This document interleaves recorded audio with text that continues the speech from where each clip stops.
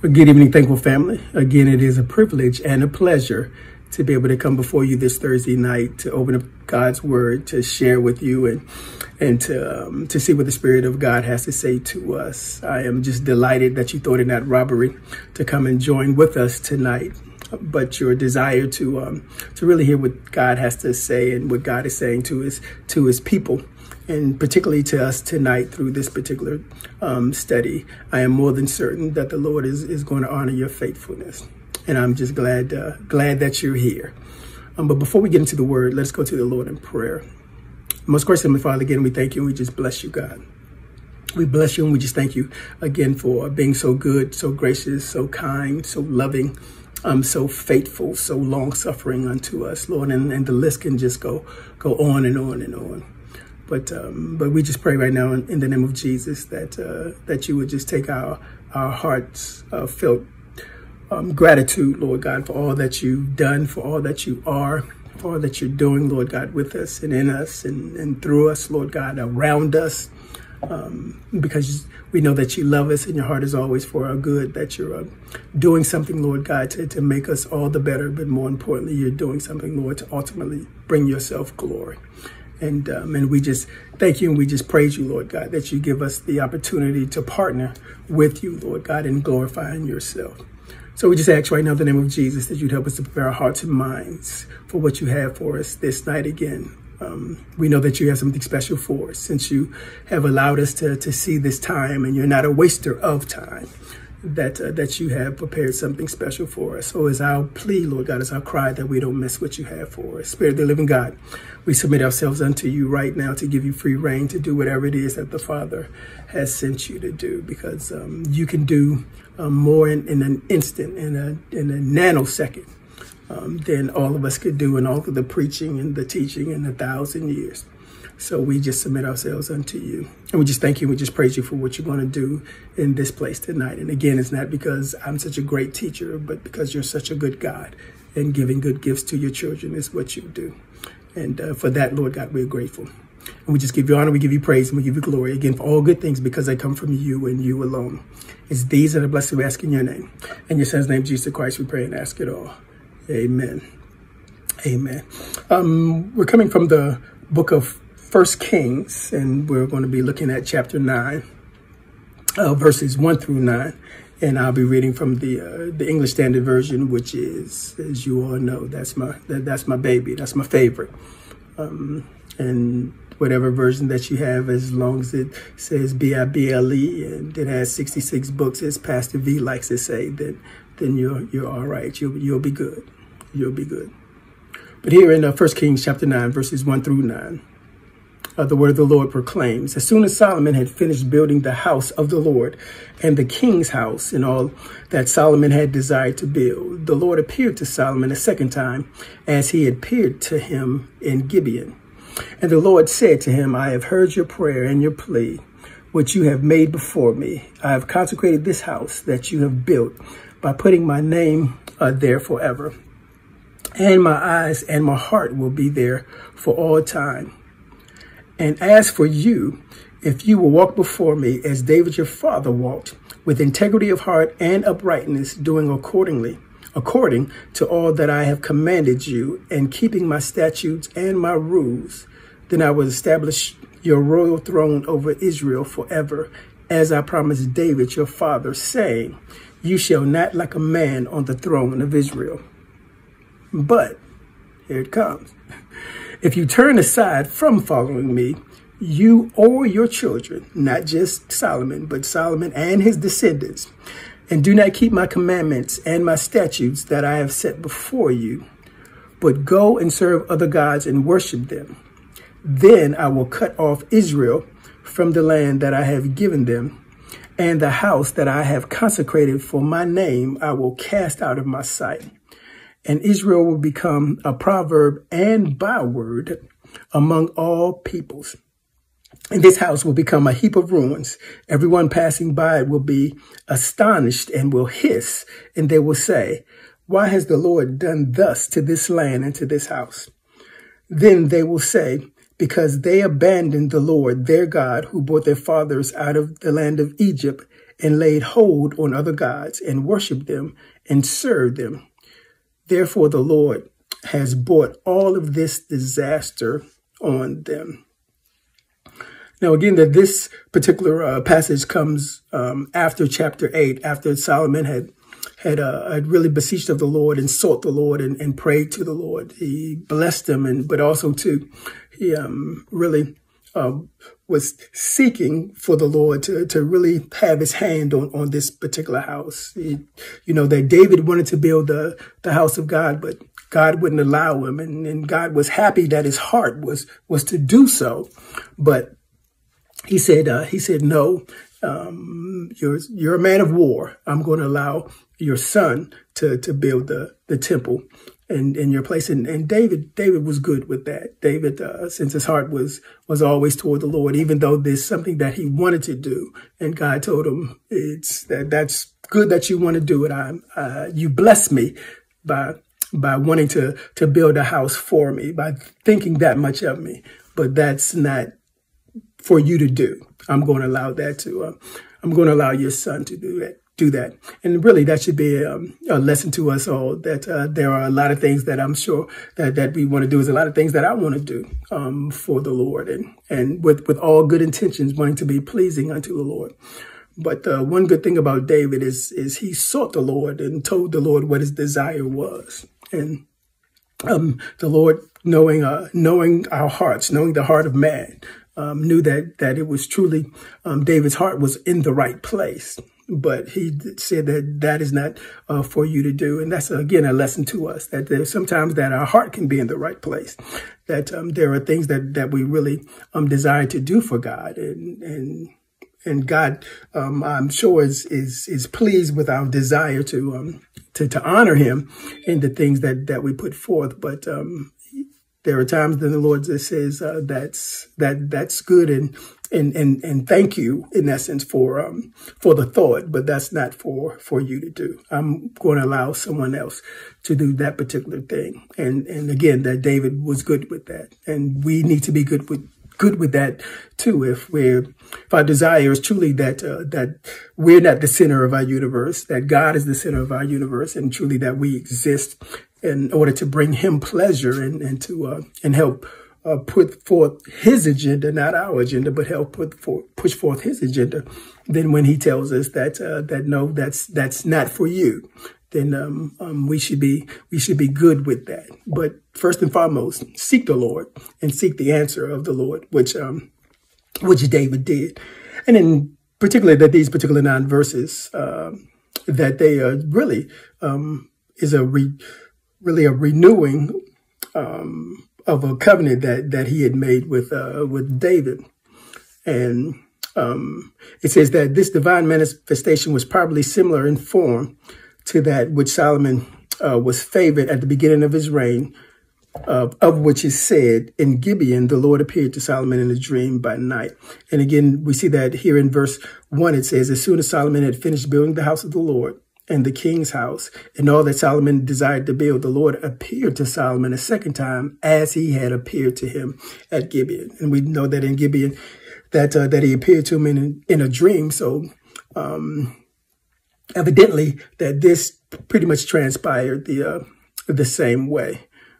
We have no means of judging as to the precise time of the occurrence, but the close connection of thought between what God here says to Solomon and the prayer at the dedication leads us to suppose that it took place immediately after that event. So because here it says that after he had finished building the Lord's house and also to his house and everything else that he wanted to build, that this is when the Lord appeared to him. So evidently that this took place sometime a relatively short time after he had dedicated the temple and dedicated the temple to the Lord, him as well as the people, which in chapter 7 and chapter 8, they made it details it pretty good. So if you get the opportunity, I pray that you go and read that chapter 8. It's chapter 7 in Second Chronicles, but in chapter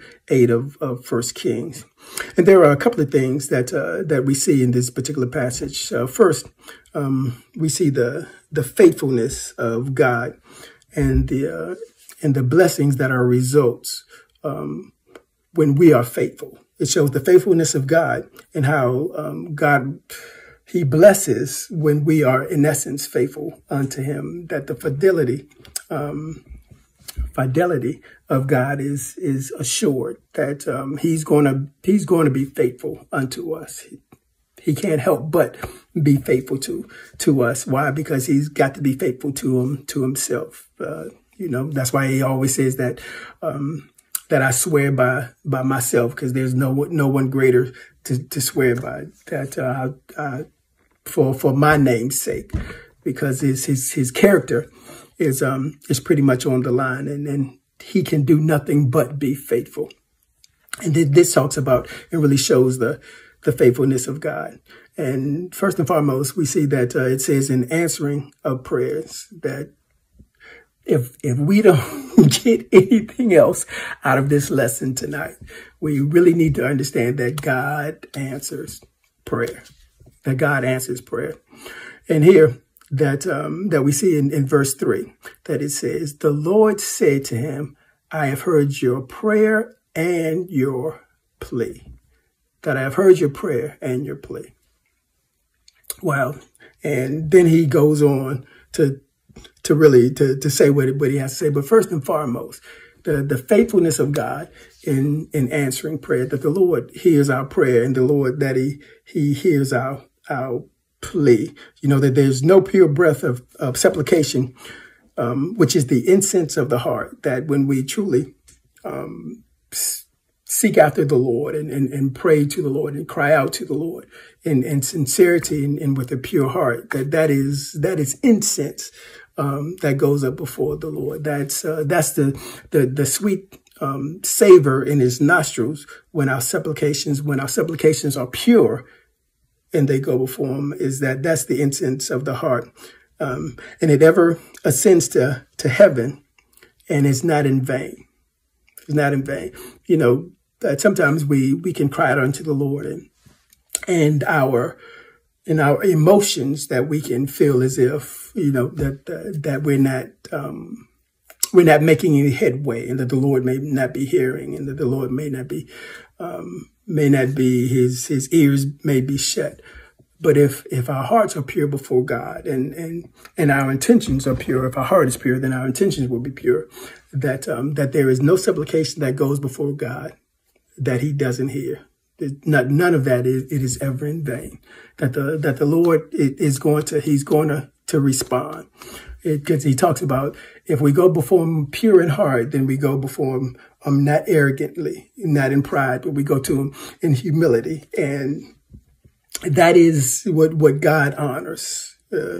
Because again, it talks about, in one of my favorite chapters, in Philippians chapter 2, it talks about how Jesus, the essence of what he did is because of his humility, is because of him thinking less about himself and more about bringing pleasure unto God, and his love for us, that he humbled himself and said that he took a form from a man. That's what brought him from heaven down here to earth to hang out with us and to be among us. It's all about because of his humility. So when we are pure of heart and our supplications go before God pure, that he's going to answer. He's going to answer our prayer. Why? Because he's faithful.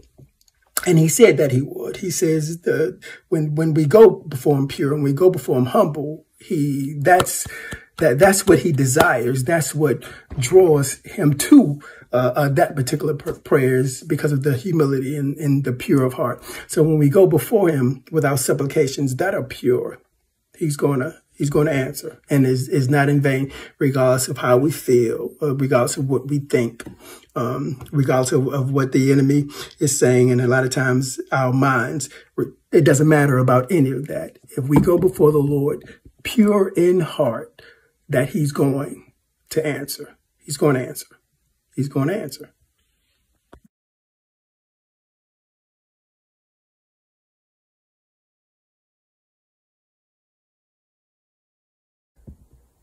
Because God does not disappoint our hopes and longings.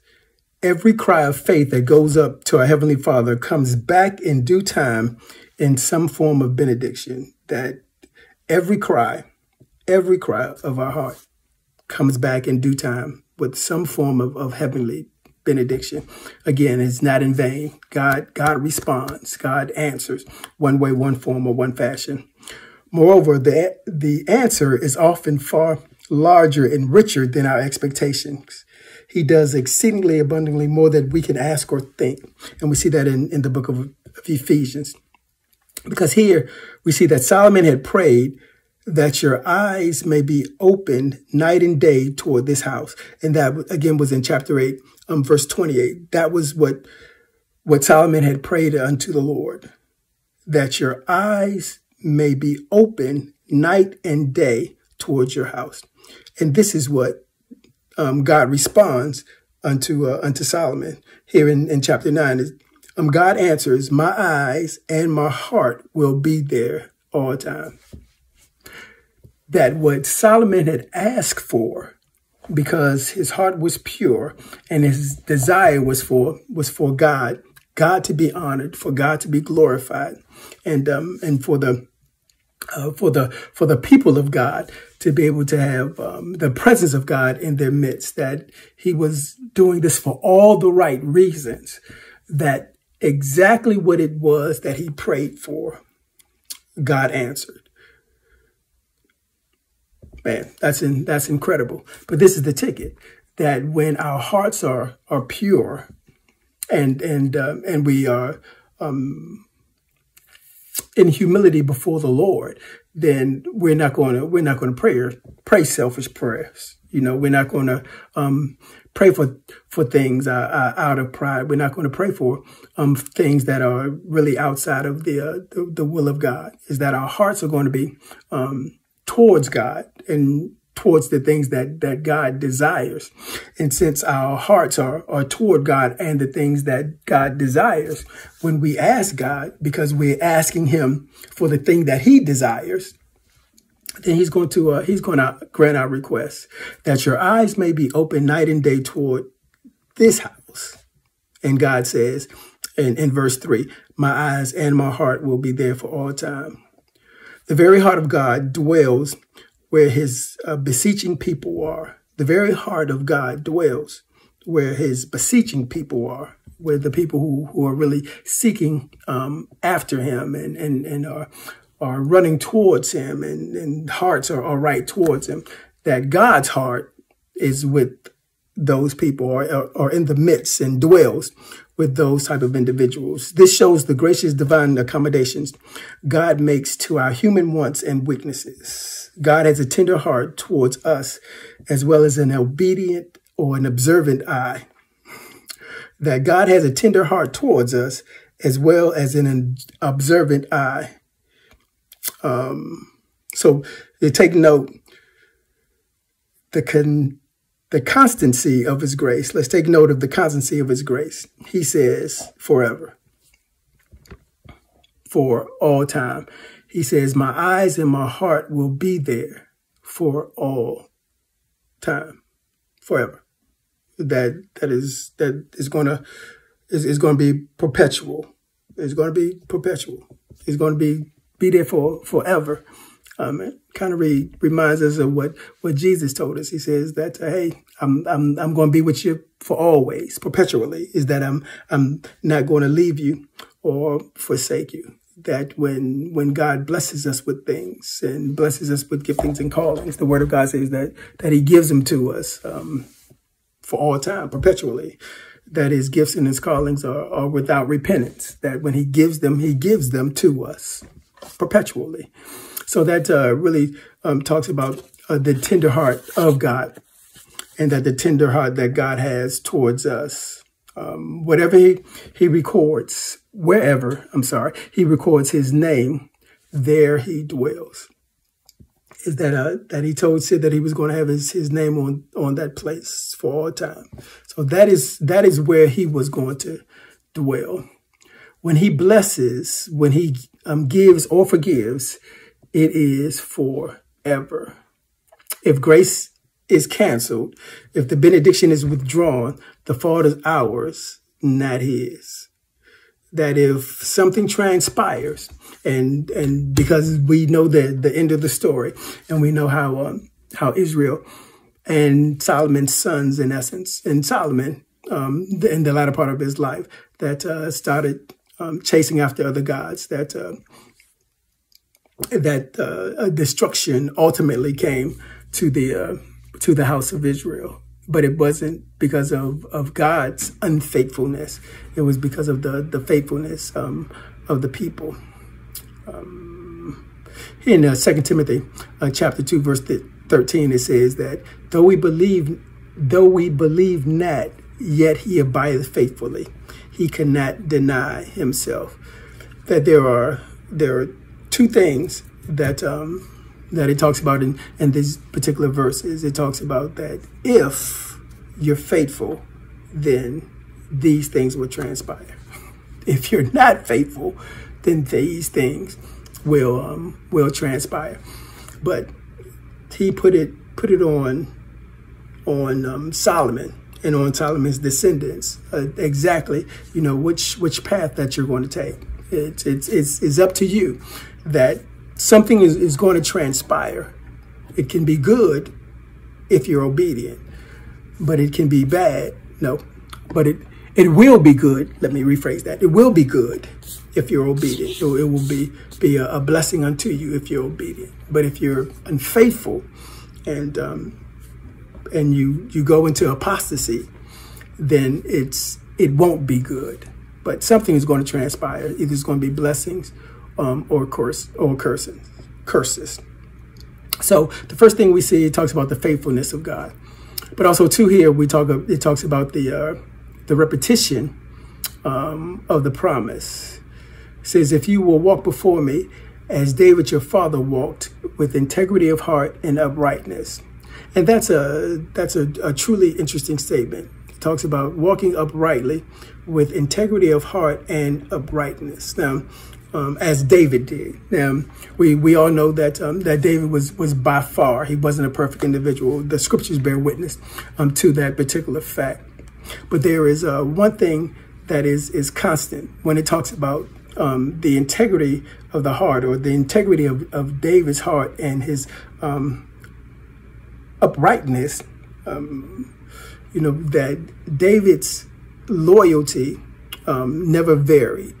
That David may have done some bad things, and David may not have been a particularly good father. And we all know what transpired between David and Bathsheba, and what he did to her husband Uriah, and those were all bad things. But even in all of that, that David had a unwavering loyalty unto the Lord.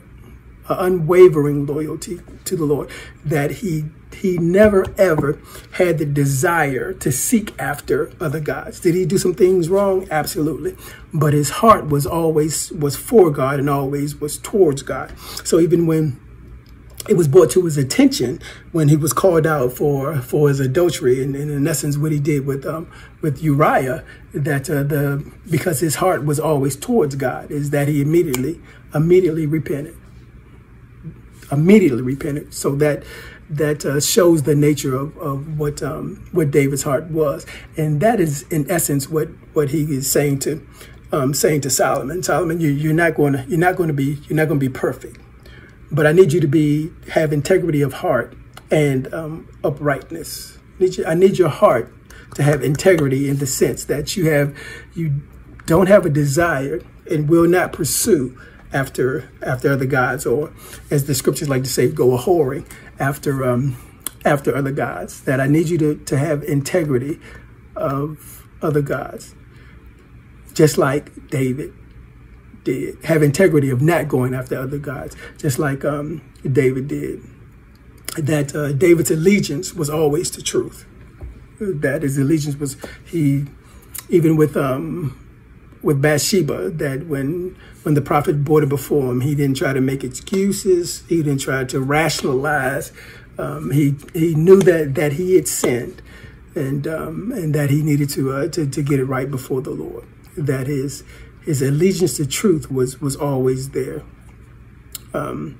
So with all things spiritual, it is always a matter of the heart. With all things spiritual, is always a matter of the heart. It's not a matter of what goes on outwardly. It all matters about what goes on inwardly. It's always a matter of the heart. So that's why he said integrity of the heart. Not I don't just want you to do the right thing. I want you to do the right thing for the right reasons. You know, that's with us as well. That Jesus said that, you know, man looks out at the outer, but God looks at the heart.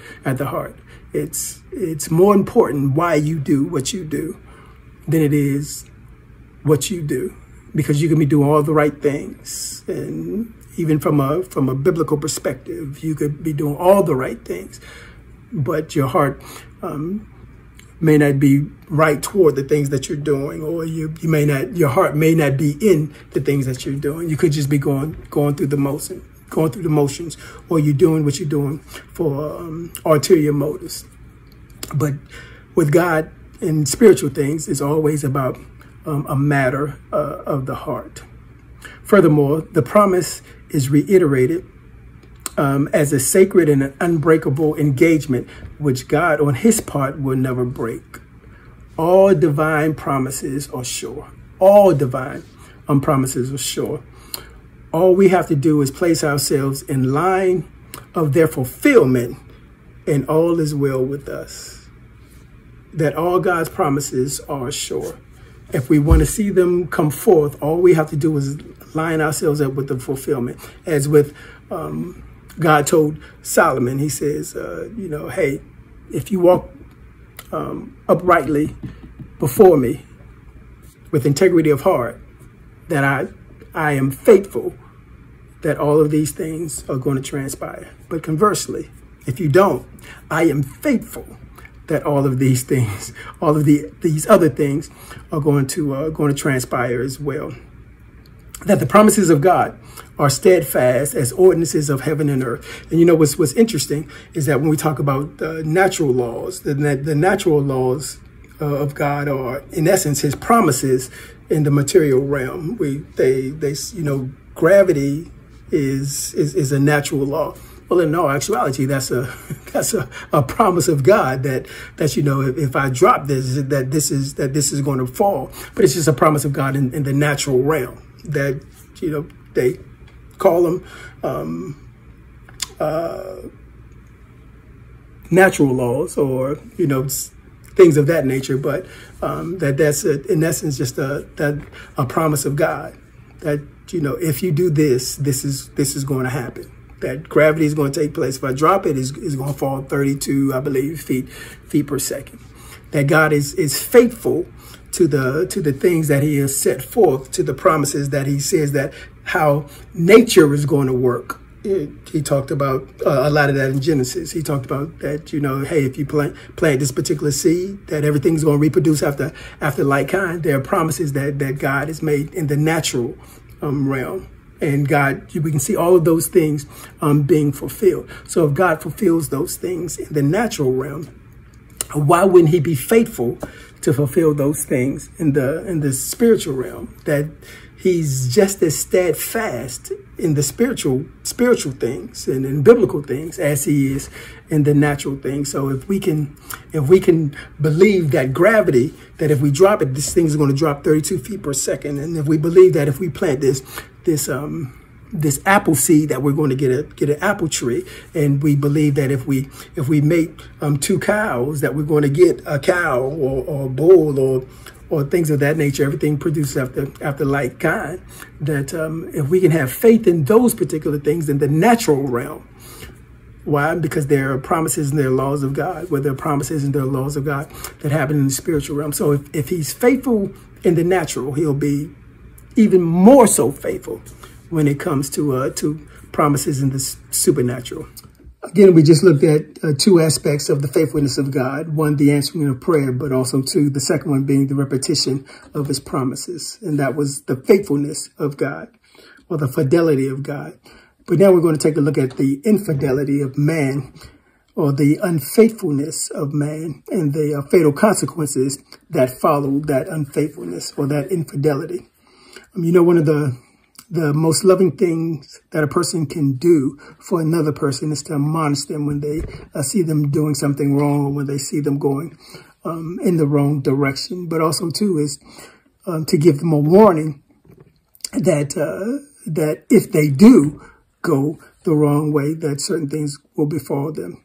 And that's exactly what God did here in the latter part of this particular passage of Scripture. He's letting Solomon know that if he doesn't stay upright before him, as a matter of fact, it says, but if you turn aside from following me, you or your children, that certain bad things were going to befall him. And again, that this is God showing proof of his love to Solomon, that because he is giving him this warning, is that in essence, it shows that the Lord loves him. But also, too, that it was just the plainness and the straightforwardness of what he said unto Solomon. He says, but if you turn aside from following me, you and your children, and do not keep my commandments and my statutes that I have set before you, but go to serve other gods and worship them, then certain things were going to follow. He pretty much just laid it out to him plainly. You know, he didn't have to decipher it. He didn't have to try to figure it out. It was none of those things. Is that because of the loving kindness and the mercy of God, he just told Solomon plainly that if he wasn't faithful, and he did turn aside, that certain things were going to transpire. That that there were no trumpets that were sounding. There was nothing that was dramatic. Is that God simply set before him that particular day life and good or death and evil. He just said, it's your choice that one of these two things are going to transpire. Either it can be life and blessing to you, or it can be, death and curses to you, or death and evil to you. But the choice is yours. Now, you would think that someone of Solomon's wisdom, who had been, granted and pretty much blessed with a whole lot of wisdom from God, you would think that they didn't necessarily need a warning. But in all actuality, all of us need warnings. It doesn't matter how long you live or how wise that you are. All of us need to be warned from time to time by God, and He does that out of His loving kindness towards us. That all of us need to be warned. That He lets us know that on both aspects, that, faithfulness has consequences, but the consequences are good. But unfaithfulness, it has consequences as well. But He did with Solomon, He does them with us as well. He gives us both sides, and then pretty much tells us what's going to transpire, and He leaves it up to us in order to make the choice. He doesn't force feed it on us. He leaves it unto us in order to make the choice. So we see here that we are reminded that the faithfulness of God has a dark as well as a bright side to it. As a cloud that guided the march of the Israelites out of Egypt was a light to them, but a source of blinding confusion and miserable discomfort to the Egyptians. So this and every other attribute of God bears a different aspect towards us according to the relation in which we stand to it, the side on which we place ourselves. The same light that was, in essence, leading the nation of Israel was a blessing to them, because where they were in a relationship to God. But that same light, even though that it was a blessing to the nation of Israel, is, in essence, it brought a discomfort to the Egyptians, and that it wasn't a blessing to them. It brought confusion and discomfort unto them, because they weren't on the right side with God, or they wasn't in right relationship with God. So every attribute that God has, depending on whether it blesses us or whether it brings death and destruction, it all is determined by where we stand with God, on where our relationship is with God, where we are on the obedience, which side of the obedience and the faithfulness line that we stand. That's where it all hinges. It can be a blessing to us. The exact same thing can be a blessing to one group of people who are faithful and heart is right towards God. And the exact same thing can be death and destruction to another group of individuals whose heart is not right before God. So if we are true to him, every perfection of his being is a joy to us, a guide, a glory, and our defense. If we are true to him, that all of those things are, that they bring blessing to us. But if we forsake him, those same things, that they become ministers of vengeance. Even his love, even God's love, that it can bring about blessings and it can bring about comfort and things of that nature. But by the same token, that same love can bring chastening and discipline. It all depends, again, on what side of the obedience line that we stand. That when we are upright before God, that because of God's loving kindness towards us, and because he does love us, he blesses us. But when we are disobedient to us, because he does love us, that same love that brings blessings to us, the dark side to that, for lack of a better term, is that it can bring discipline and it can bring chastisement to us. But it's the same attribute. But it all depends on where we stand in relation to him, or whether we get the blessings or whether we get the chastenings.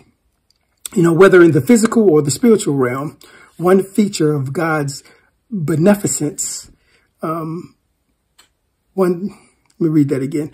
Whether in the physical or the spiritual realm, one feature of the very beneficence of God's law is that they must vindicate, or they must avenge themselves. Whether in the physical or the spiritual realm, one feature of the very beneficence of God's law is that they must vindicate, or they must avenge themselves. That if you, regardless of what it is, whether it's in the natural or whether it's in the spiritual, if you violate the law of God, it's going to avenge itself, or is going to vindicate itself. If you violate the law of gravity by being on a 20-story building and jumping off, the law of gravity is going to vindicate itself. It's going to show you, because you didn't adhere to the law in the natural realm, is going to avenge itself. And it's the same way with the law of reciprocity, is that or the law of reaping and sowing, that since everything produces after like kind, that's a law of God. That's both in the natural realm and also too in the spiritual realm. That the law of sowing and reaping, everything produces after like kind. If you sow love and peace and things of that nature, those are the things that you will reap, love and peace. But if you sow, hatred and discontent and strife, all of those type of things, is that because everything produces after like kind,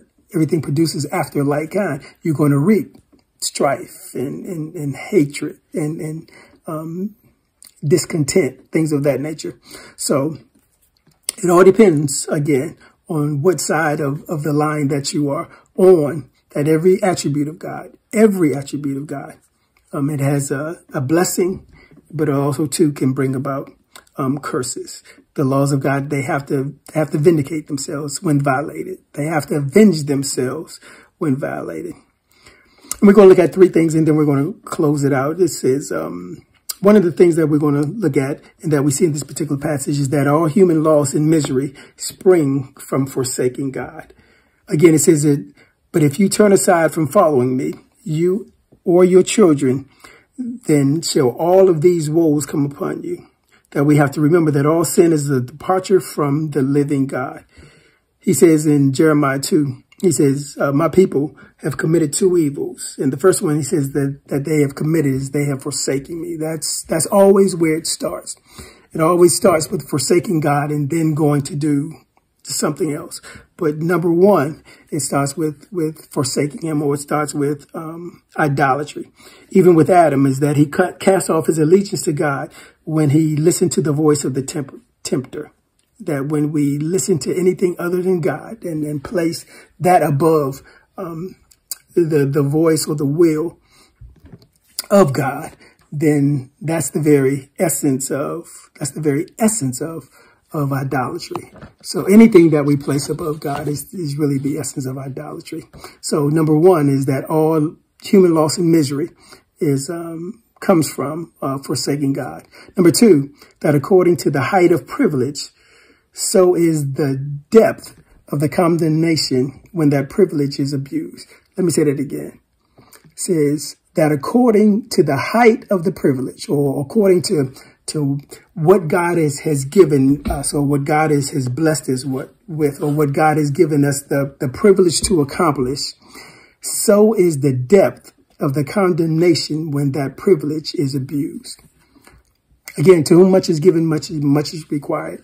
When you're given a lot, when you abuse it, then in essence, the depth of the condemnation, or the depth of the fall, or the depth of the punishment becomes great. One of the things that I can recall is that, you know, back in the day, TBN, not TBN, the 700 Club, I'm sorry, Jim Baker, you know, God really blessed him with a whole lot.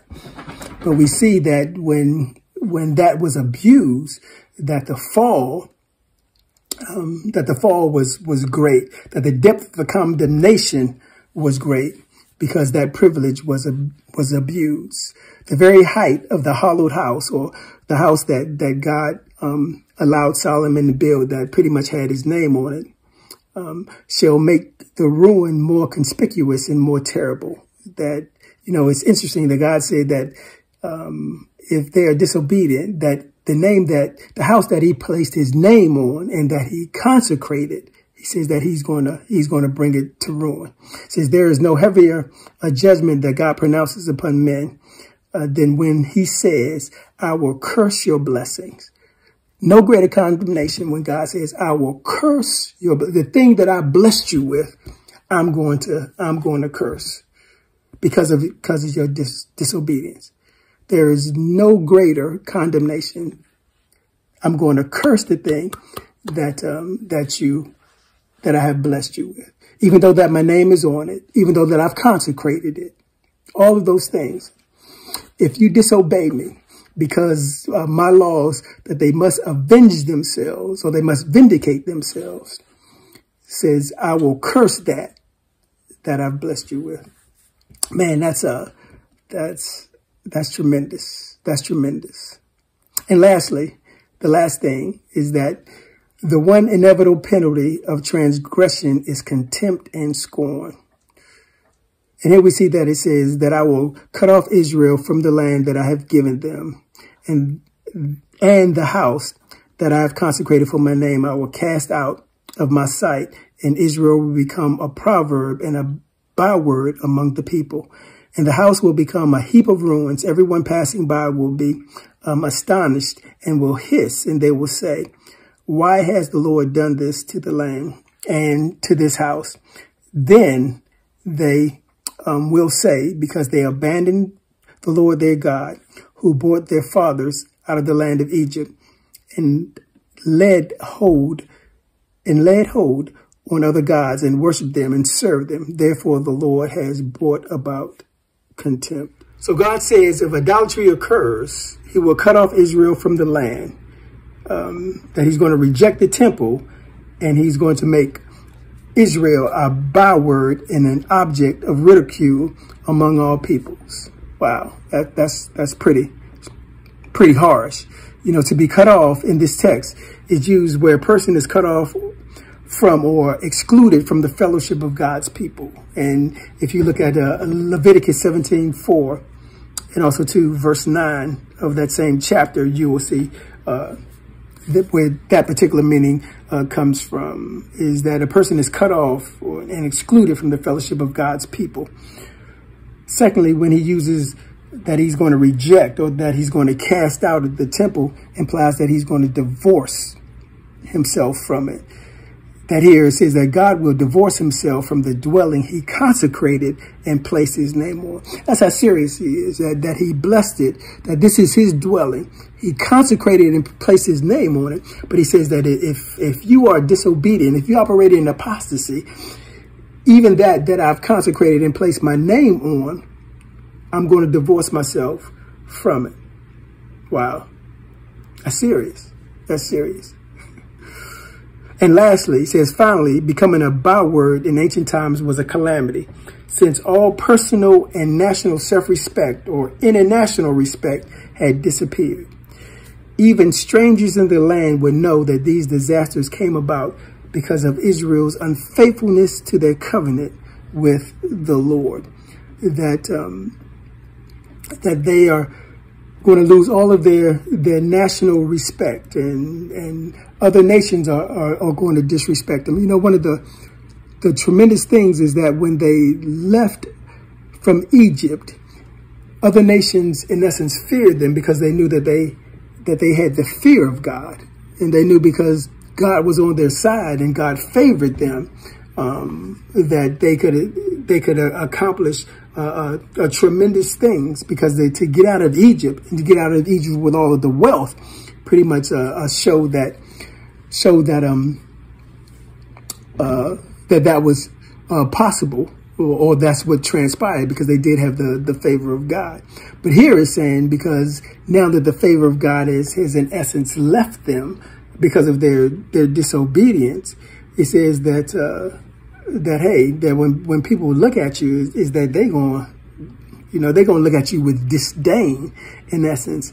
And even strangers are going to know that all of this came about because you were disobedient unto the Lord, and you was not faithful to the covenant that you made to the Lord. When you left Egypt, they knew that you had the favor of the Lord and you were God's covenant people, and that when they looked at you, they understood that. Well, conversely, and again, as we talked about, the attributes of God has a light and a dark side. Well, the dark side of that is that because of God's faithfulness and faithfulness to himself and true to his word, true to his promises, is that because he has to be true to himself, that when we are disobedient, that they're going to look at you and yeah, that same God who favored you and showered these blessings on you and made other nations tremble when they saw you, now they're going to look at you and they're going to look at you with disdain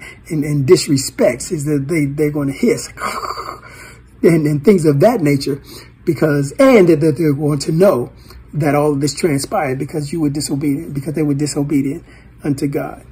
Wow. That's something there.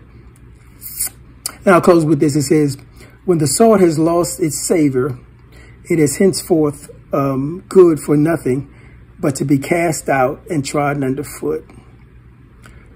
The wicked may be in honor now, but the time is coming when they shall awake and shame.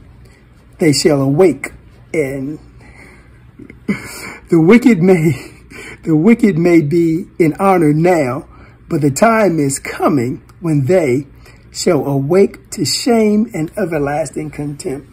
Why? Because again, the promises of God and the laws of God, that they must avenge themselves, they must vindicate themselves. But the big takeaway, more than anything else, is that, again, as with Solomon, God placed before him life and death, blessings and curses, and gave him the ability to choose which one. Both of those things, well, one of those things, should I say, is always going to happen. It's always going to happen. Why? Because the promises of God are true. Every attribute of God has a blessing side and a destructive side. That wherever we stand in relation to that determines what we get. But God places it all before us. It's all in our hands. As he told Solomon in this, that if you're faithful to me, that I'm going to bless you. When you're disobedient, then just by the nature of disobedience, and I have to be true to myself, that good things are not going to follow you. And again, one of the big takeaways here is the greater the privilege, the greater the blessing, the harder the fall. That that the temple was a tremendous thing, was the pride of Israel, but when they turned their back from Israel and God did exactly what he says that they're going to do, that pride became a source now of shame. So let that be a warning to us. Just be obedient unto God, the things of God, and blessings will follow us. Hope you had a nice Bible study, and we'll see you next Thursday. Bye-bye.